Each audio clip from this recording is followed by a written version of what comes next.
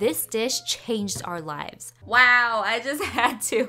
But really, I didn't seriously consider Doug as a potential partner until this dish came along. We were coworkers. One day during lunch break, he was playing ping pong and I asked him what was in his little takeout container. He said, "It's crispy rice. It's really good. Do you want to try?" I hesitated, but I was really curious, so I tried a bite. Oh my gosh, my eyes lit up. It was so flavorful, crunchy, with a little kick from the lime. He said, "Do you like it? You can have it." I was like, "No way." He said, "No, really."